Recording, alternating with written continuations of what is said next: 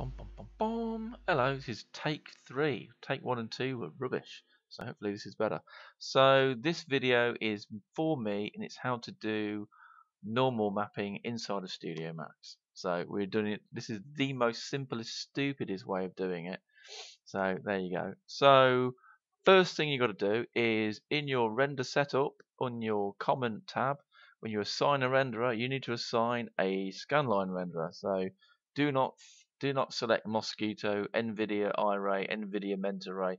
Actually, you know what? Both of those are going to go inside of 2018. So if you're looking in the future, going like, I ain't got that listed, that's because Autodesk removed them. Octane demo, you won't have that unless you're clever. So anyway, yeah, you need to choose scanline for doing baking. So what we have here is a very simple test object, which is a plane and then some geometry with turbo smooth on the top of it to give me something to try, basically.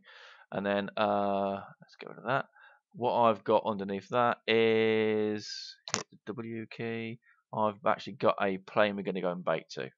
Okay, and we put it in the same position as the original geometry. Bada bing, bada bing, bada boom. So it's unwrapped. If you go into the unwrap editor, open the UV editor, which is an awesomeness. I love the UV editor. It's fantastic. Okay, it's not that good.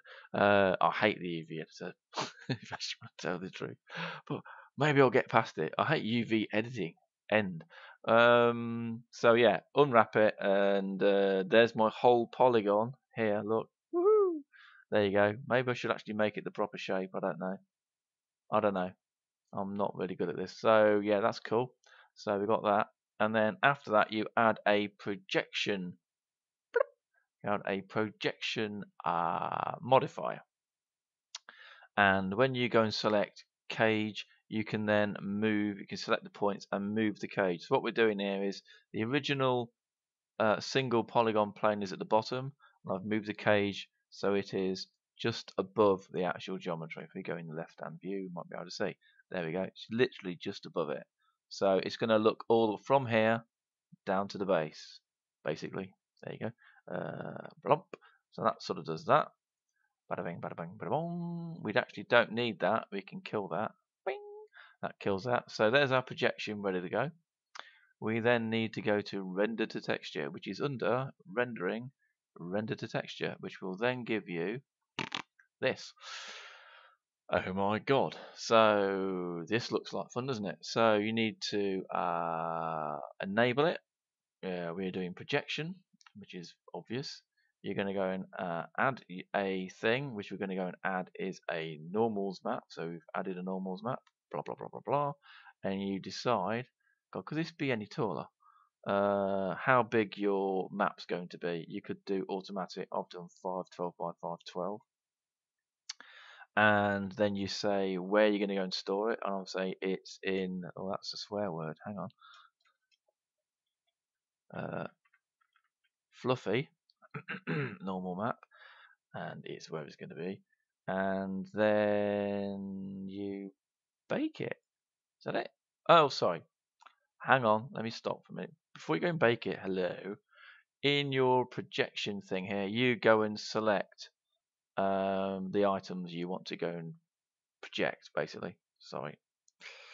There you go. Then you can go and hit project. So yeah, that's cool. And it's a normal map. It's called fluffy normal map.png. And we'll go and hit render. Boing. And we will go and overwrite the file. Why is it doing that? Hang on. There we go. Whatever. It's gone and rendered it, basically. There you go. So this gives you a render, which may or may not be what you want to look at. Actually, you know what? It's not what you want to look at. So what we need to go and look at is the normal map. So you'll find the normal map. Hello. So I'm looking off screen here. View image. There we go. So that's my normal map. Yeah, look, I should have sorted that out, but I didn't because I'm stupid. So that does that, and then you go into your material editor, and basically it drops into bloop bloop, goes into the bump. It'd be good if we used it, wouldn't it? So it goes into bump, normal map, and then we go and add the normal map, which is boing, which is here, and we've called it fluffy, which is there, and yep, that's all good. So that's cool. And then what we then get, automatically flatten UVs gets put on top of it, and then we can go to this and move it and go, yep, and we can even convert to editable Ollie. And now, top view, there we go. We get to have, let's move the this guy. So we now get that working, basically. We take that off. So that's the original geometry. And actually, you know what? We've got a copy there. Let's move that. There we go.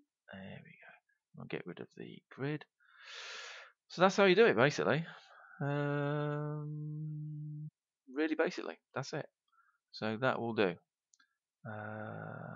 Yeah, that's it, as they say. So it turns out more chocolate, but I wanted to do the video, so I know what the heck I'm talking about when I go and look at it again. Yeah, that's it then. So I'm a bit over the place, but there you go. It'll have to do. You didn't pay for it, and it's not for you anyway. It's for me. So shut up. Right, see ya. Bye.